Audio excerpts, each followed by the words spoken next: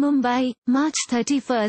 While it was a very special time for Bollywood actor Ranbir Kapoor to promote his father and late actor Rishi Kapoor's last film, Sharmaji Namkeen, Ranbir says how he wished his father could have finished the film. The story of the film revolves around a retired man Brij Gopal Sharma, which was supposed to be played by Rishi Kapoor. Unfortunately, Rishi Kapoor died on April 30, 2020 when the film was unfinished. Eventually, veteran actor Paresh Rawal took up the character of Sharmaji and finished the film. Taking a moment to thank the veteran actor for his graceful move, Ranbir said, "I am extremely grateful that an actor of Mr Paresh Rawal's caliber had stepped in and agreed to finish this film. I being an extremely big admirer of my father's work and seen the kind of passion and excitement he had for this character.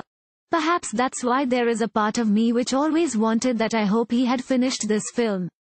However, Ranbir also added that watching two actors in the same role is exciting. The experience to see two different actors with two different styles, two different great actors performing the same character was such a refreshing and entertaining take on movie making.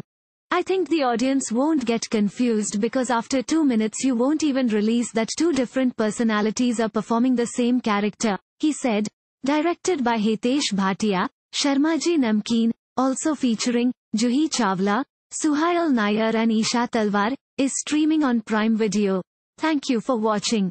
Please subscribe to channel and click on bell for more daily videos.